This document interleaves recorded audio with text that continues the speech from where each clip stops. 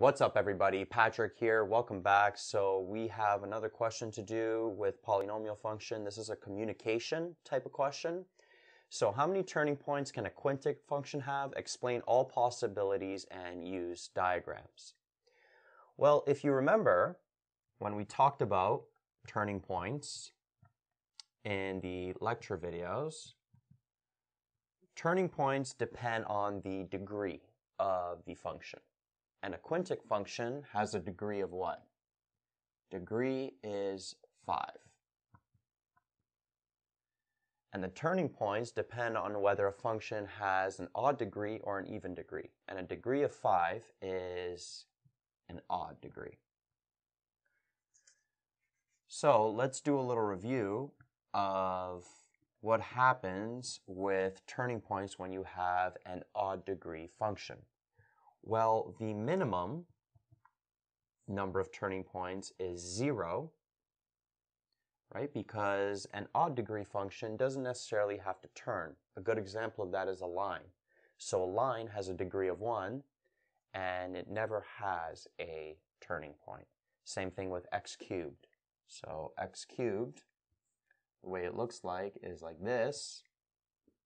Notice how it doesn't have a turning point. So an odd degree function doesn't necessarily have to have a turning point, so it could have no turning points. What's the maximum number of turning points it can have? Well, n minus 1, or the degree minus 1. So a quintic function, the maximum number of turning points it can have is 5. Now, something I also want to mention, I may have not mentioned this before, is that an odd degree function always has 0 or an even number of turning points.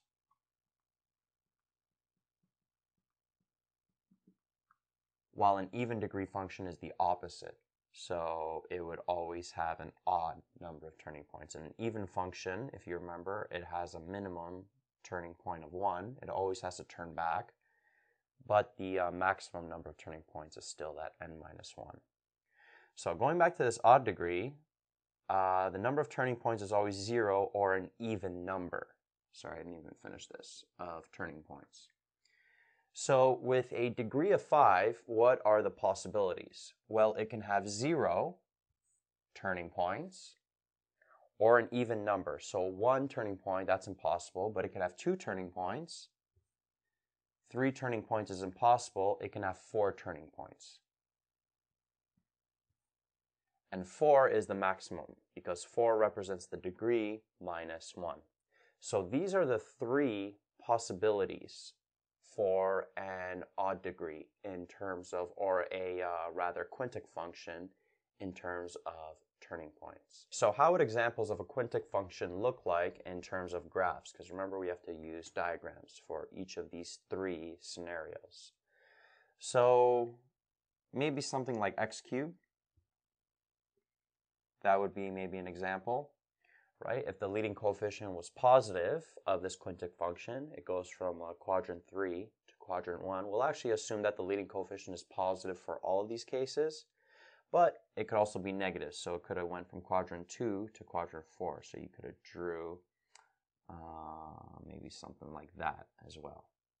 But either way, notice how both of these, there are no turning points. Okay, what about turning point of, or 2 turning points for a quintic function? So the way that might look is something like, let's say that. So notice how it turns here and it turns here. 2 turning points, and notice how the end behaviors, if we extend this a little bit, it's still from quadrant 3 to quadrant 1. And then lastly, 4 turning points, the way that can look like is perhaps something like that. Right? So 1, 2, 3, 4 turning points, and it still has that end behavior from quadrant 3 to quadrant 1. So those are the 3 cases for turning points that can happen for a quintic function, and we showed it with diagrams.